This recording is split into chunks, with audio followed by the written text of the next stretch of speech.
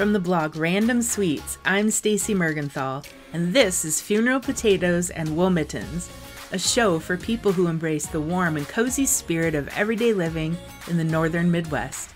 And nobody does that better than my best friends and sisters, Heidi Thomssen and Kalli Reisetter. Today's show is all about appetizers. We're sharing a few of our go-to game day recipes, whether tailgating, a house party, or watching the big game on TV with our families. Plus, you'll hear what books my sisters are reading, from fiction to nonfiction, and a new Midwest cookbook. Heidi lives in Minnesota and spends most of her time with her granddaughter Josie. Heidi and her husband Will have seen a lot of the Midwest on two wheels, riding their Harley Davidsons. She grows tons of vegetables in the summer and is a librarian at the Lake Benton Library.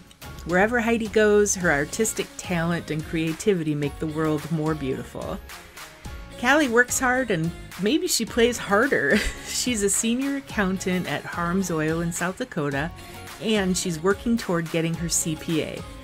She and her husband Josh spend summer weekends camping in their big RV at the lake and golfing as many holes as a Midwest summer allows. They never miss an SDSU Jackrabbits home football game, which means they're really good at tailgating. Now let's go see what they're up to.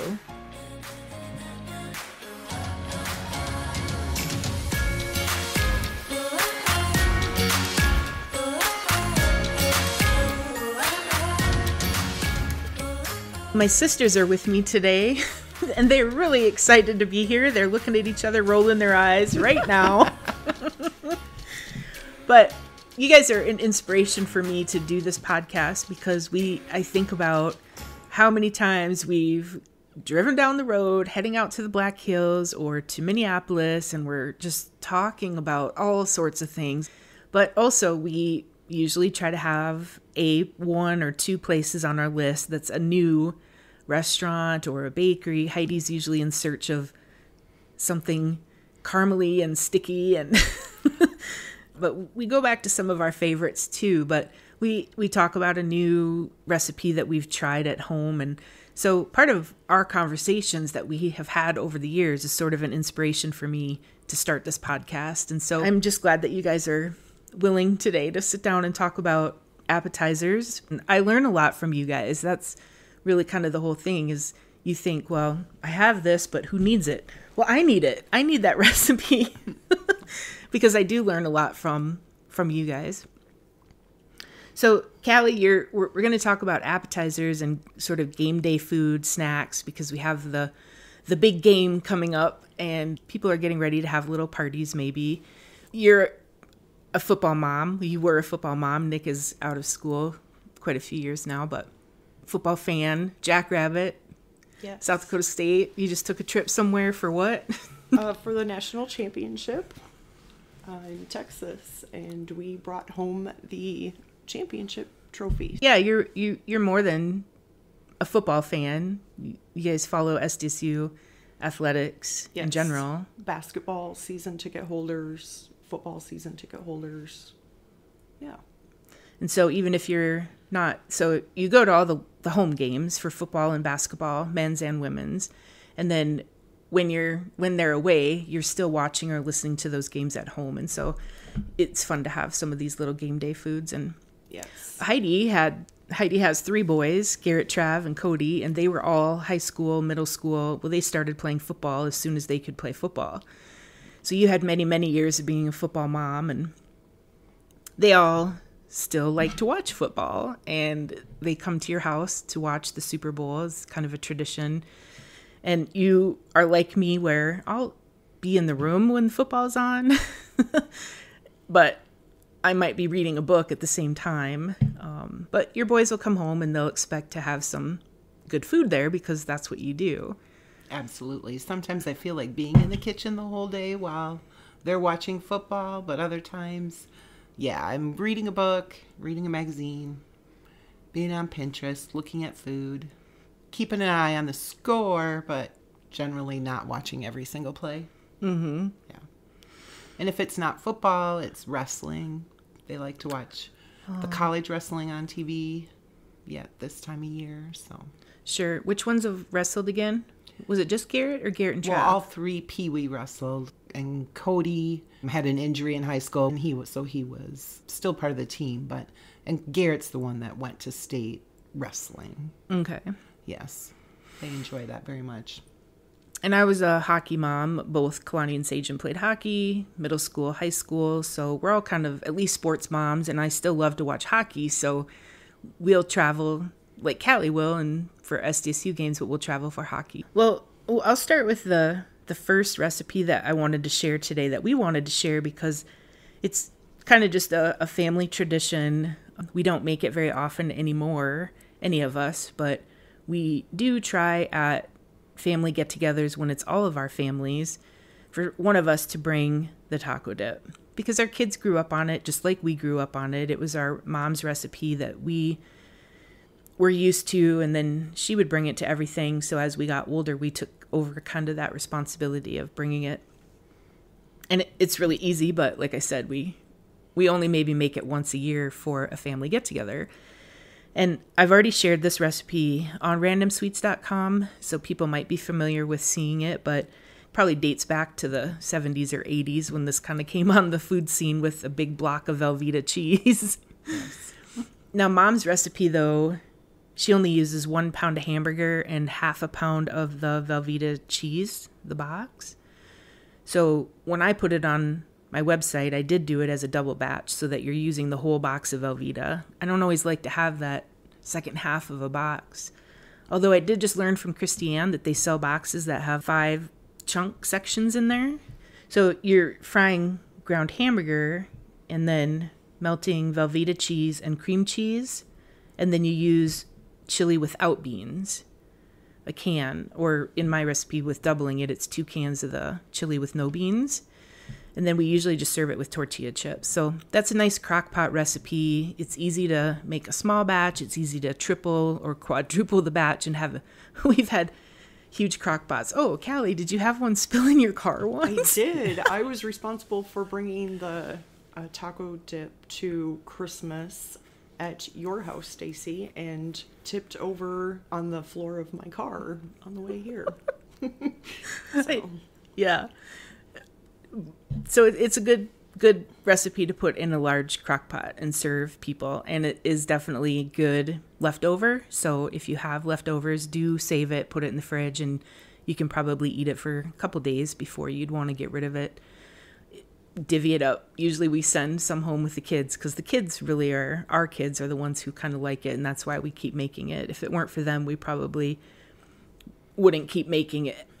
This year at Christmas, it was my Christmas, for my turn for Christmas, and had my youngest son, Travers, have to make taco dip for the first time. And something we take for granted. You know, we know how to make that recipe without, I wouldn't even dig out the recipe card. Mm-hmm. I had to send him to Random Sweets to look at the recipe. He and his girlfriend contemplated how they were going to make it. And I don't know how many trips to the store they had to make. And so it's something that the next generation is learning to make as well. Mm-hmm.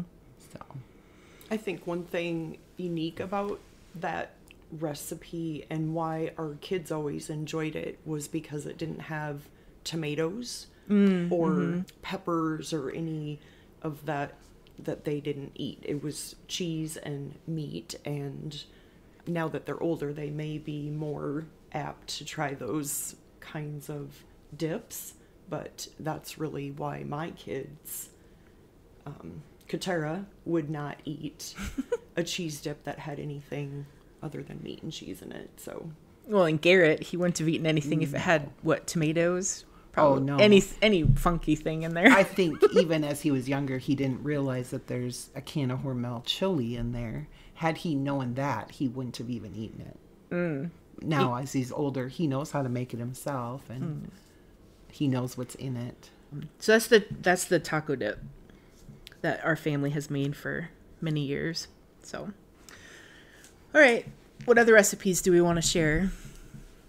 I have a different version of a dip that we make now more than the traditional taco dip that we made growing up, and I use just a jar of queso, and I love Trader Joe's tomato-less corn salsa, but you could use a jar of any salsa. And we really like Italian sausage, ground spicy Italian sausage, and we just mix that together, and that's the chip dip that we prefer to make for game day now. And we also have a crock pot now that looks like a little cooler that has a lid that is hinged, and when the handle is up, the lid is sealed, and it's a great little tailgater crock pot that will not spill in the car. Yay. You send me a link to it and we can share that in the show notes so that people can look at what it is, because it is really cool. You've brought soup all the way from your house over to Heidi's. Yep. In that, and it doesn't spill. Yep. We used it at Christmas to bring the green beans that we shared at Christmas. It's definitely the one that's easiest to travel with. It's maybe not the first one that we use at home on Saturday or Sunday, but it's definitely the one that we take with us when we go. So, or tailgating, or it was one of the first gifts that I bought my husband when we first started dating, and it's been one of the best gifts that. That's perfect for Josh, too. Mm-hmm. Yeah. And you do tortilla chips, or do you have a favorite kind of cracker or chip that you use with it? I have a favorite tortilla chip. Oh, is it those ones that you told me about? And yes, it's Full Circle brand yellow corn tortilla chips, and we go through bags and bags of those at our house. They're just my favorite. They're simple ingredients. It's and they have a good amount of saltiness. Yes. They're not too plain. So when the shelves empty at Hy-Vee and Brookings, it's because you guys bought them all. Yes. And I'm looking for them. Yes. Ever since you told me about them, those are what I've been buying now. And see, this is what I'm talking about. Like, just sharing those things. I think you sent a picture of them once or something. And I'm like, oh, I need to try those because I love a good crispy, salty, yellow corn tortilla chip. And now I've been buying those ever since, basically 2 bags at a time. Yeah, we never buy just one. We always buy 2 bags, and we probably go through at least 2 bags of those chips a week at our house. We eat a lot of taco meat, and we do a lot of variations with taco meat after taco night as well. So those chips come in handy for lunch, for snacks, for meals. So. Heidi, do you have a recipe that you want to share, or are you just, Well, like often when we're all together, we love to listen to each other talk about food and just, yeah, everybody has a different variation, but it all makes sense anyway. My taco dip is very similar to Kalli's, I think. I don't even have it written down, but that too is regular. You're making a cheese sauce from a block of regular cheese. I think part of the reason that Will and I don't love our taco dip anymore is the Velveeta. We tend to try not to use Velveeta cheese, but that and Rotel, and then sausage. But our sausage often is a breakfast sausage version, just because that's what we usually have on hand. a breakfast sausage meaning the ground that you fry, or like Correct. links that you chop up? Oh, No, the ground that you fry. okay. But Kalli, that's what you use too, But right? hers is Italian sausage. Oh, okay. Yeah. But it is still ground. But ground, yeah. But we like the Yeah. spicier, hot Italian. Yeah. And so, Heidi, what was one of the recipes that you were going to share with us today, though? I'm excited because I didn't ask you guys. You didn't tell me what we're talking about, what you're bringing, so these might be new to me. Well, in our house, anything with vegetables tends to get pushed aside by the boys. And several years ago, Will and I started trying to eat healthier, low carb. Now, it doesn't mean it doesn't have calories or a lot of sodium, but one of the dips that I like to throw together, and often I only make a half a batch of this, is warm and cheesy bacon dip. And so it's sour cream, bacon, cream cheese, cheddar cheese shredded, and then you're putting green onions in there. And that's been one of my favorites for a long time. I really like that.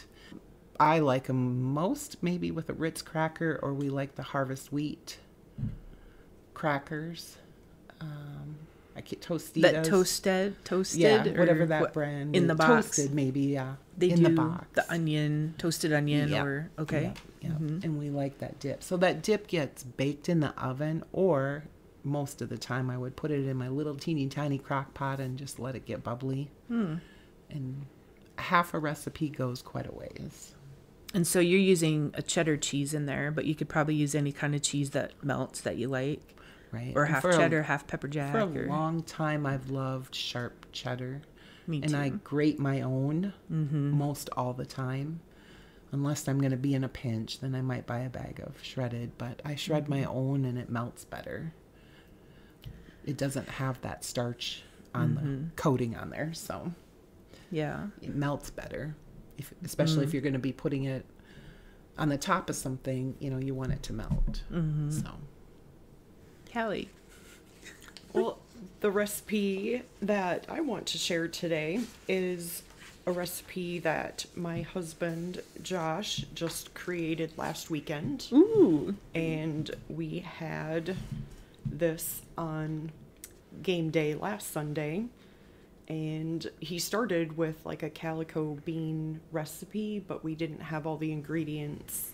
So he created his own. Josh does most of the cooking at our house. I do very little in the kitchen other than helping with assembly and cleanup. But this recipe, we had some TW Angus ground beef thawed in our fridge, and Josh had also picked up Dakota Butcher bacon from the locker in Watertown. When he was there for work. So it just kind of came together that he put this cowboy beans together, and it's ground beef, bacon.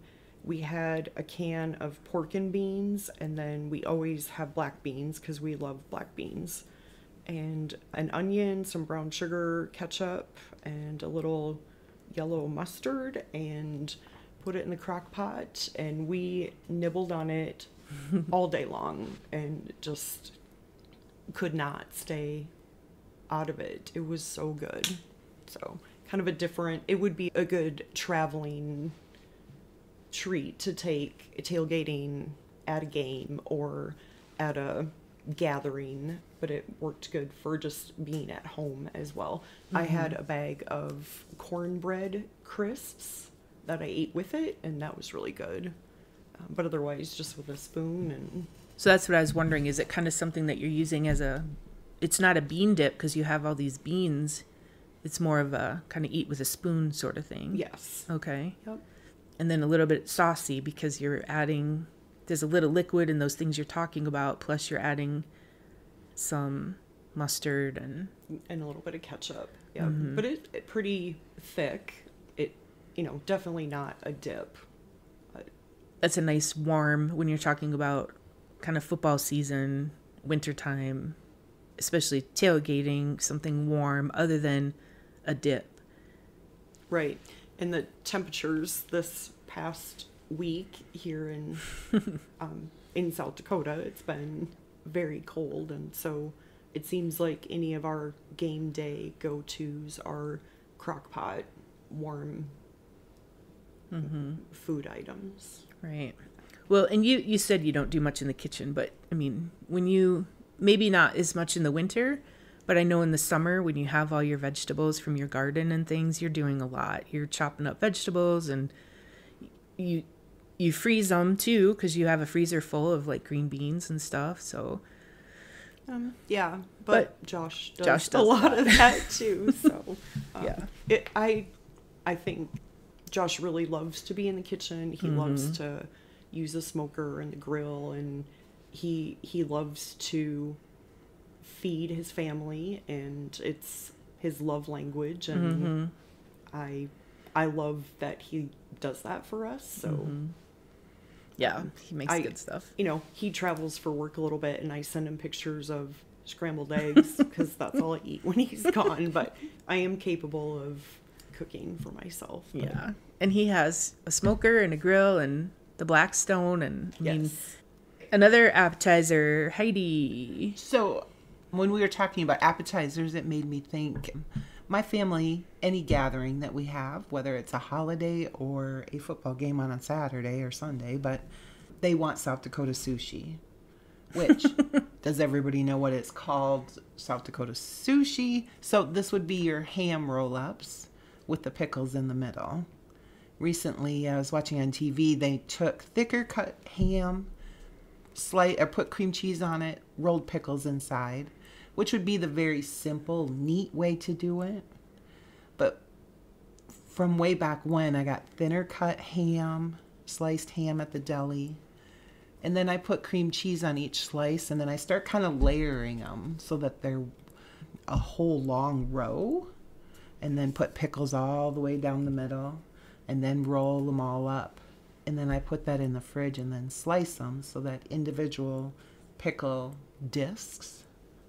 Does that make sense that way? So, and I've used different kinds of cream cheese. I have put Worcestershire sauce and onion salt inside the cream cheese, but lots of different variations of that. And there are times too when I get in a hurry and I've just put it all in a bowl and made one big dip out of it. Oh. And we enjoy that just as much. But it's always a staple at the Thomssen household for any holiday. What kind of pickles when you're talking about that Well, you it roll would them be up? dill pickles mostly. But Diced or? Yeah, some people use like the spears. I tend to like to buy just the regular Vlasic, little bigger dill pickles so that you get a good dill in the center. Trav's girlfriend Mary at Christmas time made her version, and she took a little spicier dried beef and rolled that around pickles with the cream cheese, and that was very good. So the basis of the South Dakota sushi could be whatever you're most familiar with, but you do the same concept. So some sort of a meat, Right. like a sliced thin meat, or sort of thick, but like a deli meat. Right. And then having some sort of a cream cheese or something on it. I think Will's mom too used, do they make canned dried beef? I think she started with that. Yeah, you use that canned dried beef to dice that up when you're making like the cheese ball that has dried beef and onion and bacon, and it's rolled in nuts. A lot of times that's a canned dried beef. Yeah. I have used salami.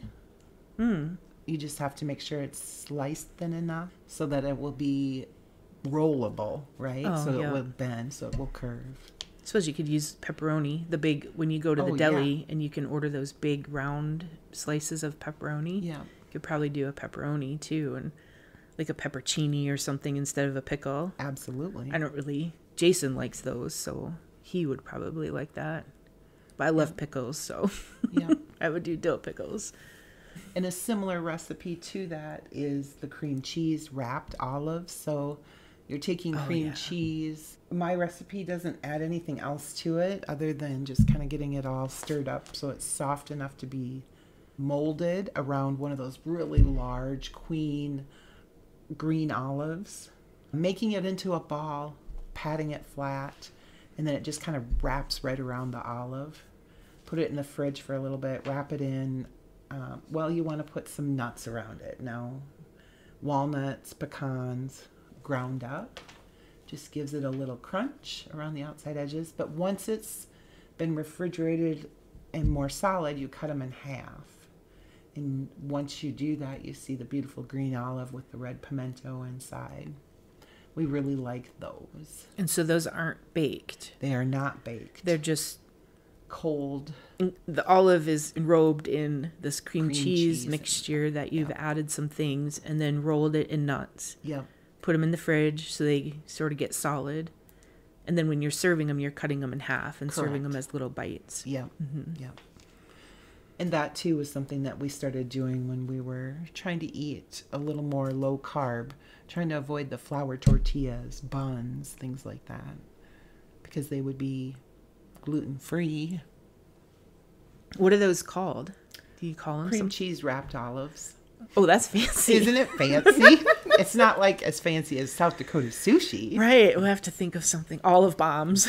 I don't know. Low carb olive bombs with nuts. I do have a couple Nutty of bombs. recipes. I don't have them today, but of baked green olive appetizers. And I think that does sound really interesting. Personally, I've never really tried a baked green olive. But we eat green olives on pizza, and those are baked. Love that. Yeah. And there's not a lot of recipes that use green olives, so it'd be worth a try. Mm-hmm.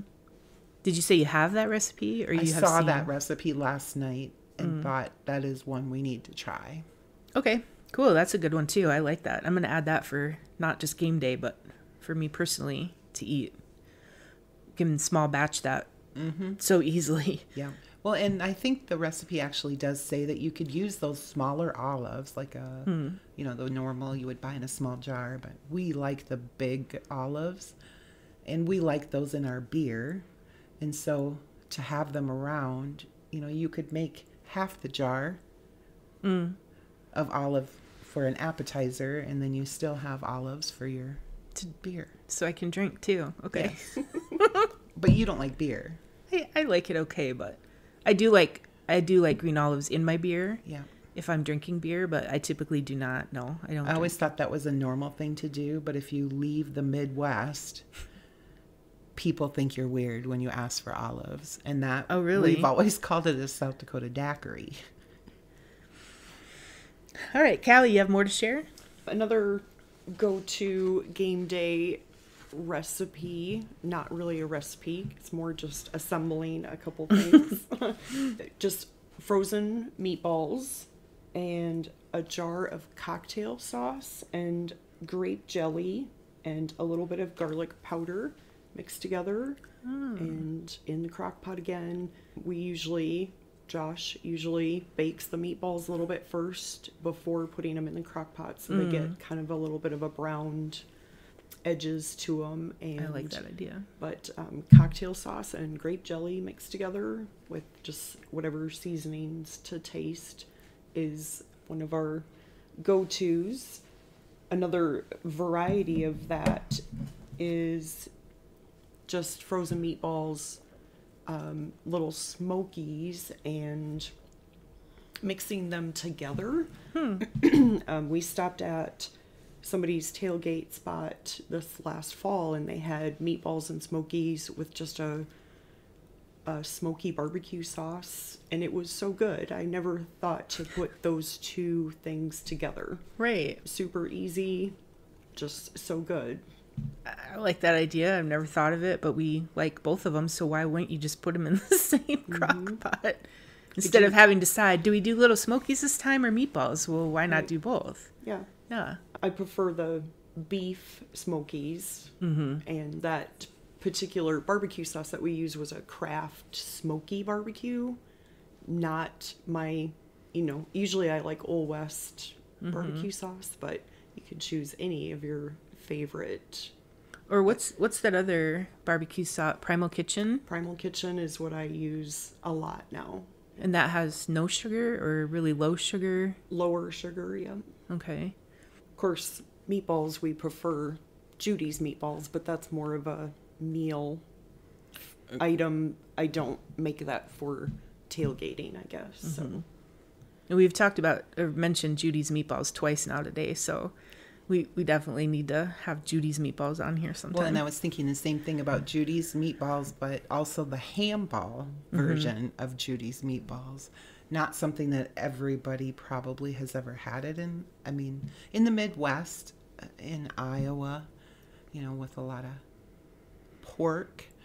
But sometime we can talk about the ham version of meatballs.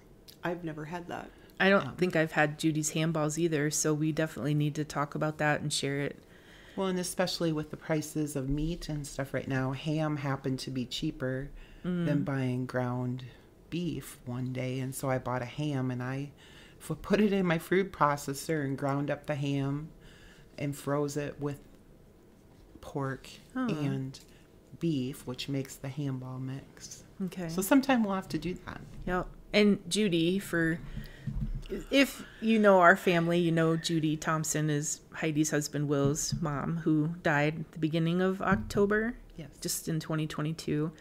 And she was a huge part of their family and a part of our family. And she was a farm wife, farm mom. She had one child and one husband and a huge table in the kitchen, fed a lot of people and made great food. And so it would be really fun just to have an episode where we talk about Judy's food and Judy, and maybe Garrett and the boys or something would join us too, because Garrett makes some of that, or knows how, because Garrett kind of knows his way around the kitchen. So Absolutely. that would be fun. Yeah.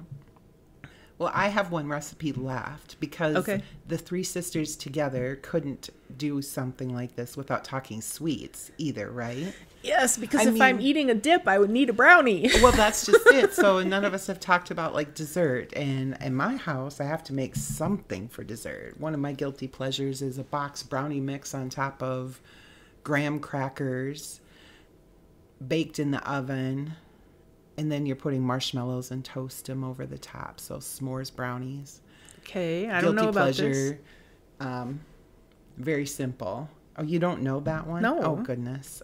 There isn't really a recipe needed. It's just like making the brownies like you would anyway out of a box. But you put graham crackers on the bottom of the pan first? Yes. And then put the batter that you've already mixed up from a brownie? Yeah. Okay. You bake that? Correct. And when it's done, or almost done, you're sprinkling marshmallows on the top so that they get toasted brown in the oven, and pull it out. Mm-hmm. And you have s'mores brownies. Oh my gosh. And who doesn't usually have like all those ingredients in your house at one time? But that wasn't really the one I was going to talk about. But that is one of my guilty pleasures. Yes. Okay. Next sweet one then. Yes. So I started doing this more when I was traveling for work in restaurants training. And you can put in a pizza oven. You could put it in an air fryer. You could put it wherever. But take either Ritz crackers or my favorite, pretzel flip sides. Mm-hmm. So they're the pretzel crackers. And whether you have Reese's peanut butter cups or Rolos, and pop them in there for even in a microwave for a couple seconds. It doesn't take very long, but you want to get them soft, because then you're going to turn around and put another cracker on top. So you're basically making a sandwich out of them. Okay. Especially with the pretzels. So it's the sweet and the salty together. Mm-hmm. Very good. I like the idea of doing a Reese's. You said Reese's peanut butter cup, right? Yep. Mm-hmm. Yep. I know you guys like the Rolos. Don't you do the pretzels, like regular pretzels with the Rolos? Kalli does too. You're shaking your head. I do. Yeah. You guys That's like the my Rolos favorite, better. The Rolos. And then you do the M&M on top. The one that you see a lot of times at Christmas, but I tend to not just buy pretzels. I tend to buy the pretzel crackers, the flip sides. well, first of all, they're solid. I Right. mean, you don't have the holes in them, so if you want to do something in between, it's not going to melt through or fall through. Right. This is a great idea for a snack that you can have just a couple, You can make two. Right. And you could save one till later, but I promise you probably won't. Probably not. No. But it's not like making a pan of brownies where you're committed to finishing Sure. the pan of brownies. Having some crackers and some Rolos, you could make just two at a time for a little treat. I made them before Christmas, but they didn't even make them until Christmas, so nobody got to see them at Christmas time. But you could freeze them too. So like Kalli said, if you're trying to limit yourself, control portions a little bit, you can pull a couple out for a day and then the rest are in the freezer and you get to treat yourself to just a couple. Right. And again, all three of us are trying to learn how to manage all of that. The love for the comfort food and the sweets and the salty and all of that, but how to limit portions or cut sugars or some carbs. But what are some of those really good foods that you can just kind of have one and you're not ruining yourself for the day and feel you need to get back on your treadmill? So, And sure, it's probably something that I could buy at the store in the form of a pretzel with peanut butter stuffed pretzels or something.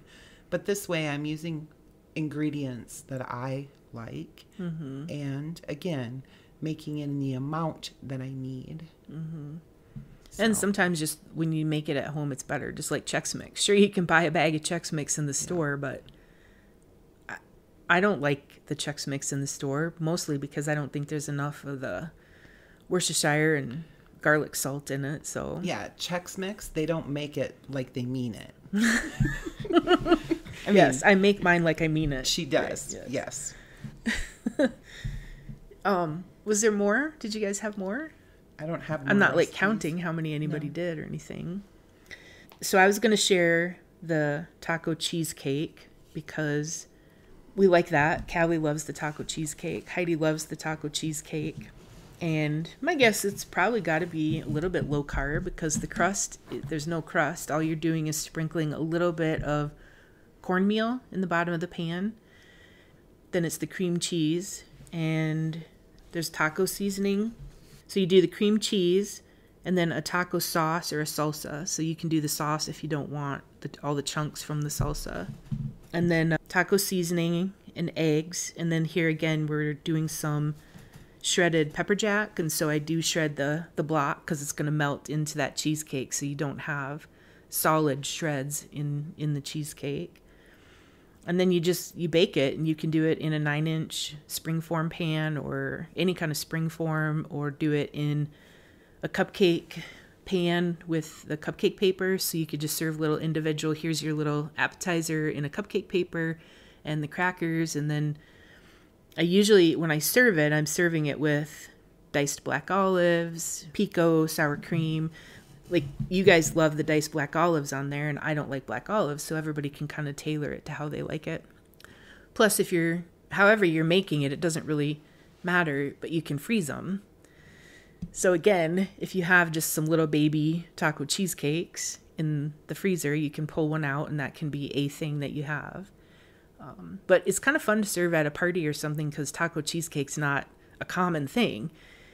It's not like a bean dip where you might have 2 or 3 people bringing bean dip. Taco cheesecake's pretty unusual, but it tastes good. It's one of my favorites. I love it too. But I had an idea for you to create something along those same lines. Imagine taco cheesecake, but using muffletta mix.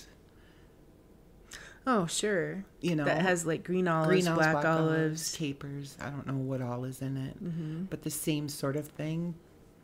I think that would be delicious. Sure. Maybe somebody already has invented it or has a recipe, but I don't know.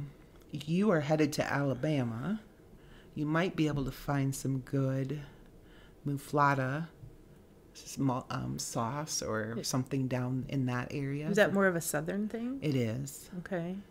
Yeah. I mean, you do find it up here a little bit once in a while, but I mean, at this point, I used to have a brand that I loved, but we haven't been able to find it up here for a long time. I can order it online, but it's very expensive. But otherwise, Kowalski's off their Olive Bar has a pretty good one. Okay. That would be good. Well, you could really just take this taco cheesecake recipe and tailor it to be that. You maybe wouldn't add the taco seasoning. You might add some other seasonings like an onion powder, garlic salt. Yeah. And then add the muffletta. Is that how you say it? Muffletta, yeah, I believe. There again, we don't know if we say things right up here. Right. We kind of butcher the names of some things. Yes, we do. But you could tailor that because I also have a Gouda and Gruyere bacon cheesecake. Well, I mean, cheesecake pretty much is cream cheese and eggs and then whatever else you're adding to it. So for sweet, you're adding sugar and then vanilla, and that you can call it quits or add your other seasonings. But so the same thing for a savory cheesecake. You have to have your cream cheese and your eggs, but whatever else you're adding to it, adding the eggs and baking it makes it different from a cheese ball, obviously. Right. But you definitely could do that. And I've also done these in little, like the 4-ounce mason jars. And I really like to eat cheesecake out of there, especially a appetizer type one, because you can serve it with crackers or tortilla chips. The taco cheesecake is really good with those, the corn crisps, the Trader Joe's ones that we get. And just serve them with little knives or spreaders and then just spread them on those little cornbread crisps. So And my other recipe that I make probably all year long, I just say, oh, I'm craving buffalo chicken dip. And I don't like blue cheese, so my recipe is a buffalo chicken dip that I either will bake basically like a pound, so 2 unbreaded, skinless chicken breasts, and that way it can just be shredded, or just get a rotisserie chicken from the store that's already done, shred up that chicken, and then you're using cream cheese and a buffalo wing sauce, which our favorite is the Hooters buffalo wing sauce.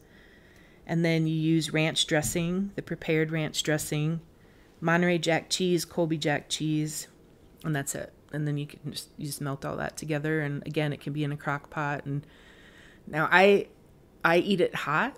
Jason likes it cold. So he'll eat it when I make it when it's hot, but he likes it better once it's solidified and gotten